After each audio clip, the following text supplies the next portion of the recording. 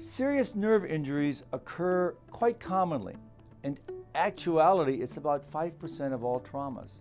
But plastic surgeons today can help fix your nerves, which control sensation, movement, and motor coordination. But we can now do it much more accurately. We can actually transplant nerves to help you heal and regain sensory function.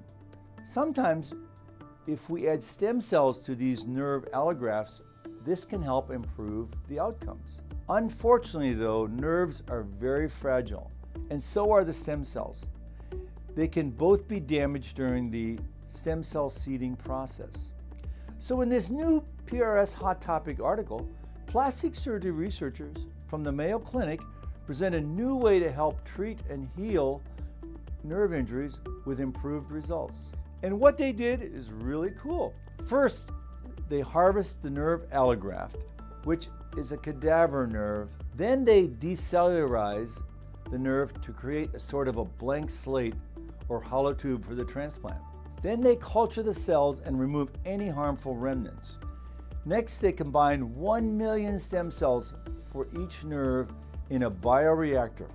And finally, they let the newly infused stem cells and nerves incubate. They tested this innovative process on human and animal stem cells separately and discovered remarkably that it worked. The stem cells remain viable in all time points, and the seeding of cells into the nerve graft grew exponentially after the process. That's amazing.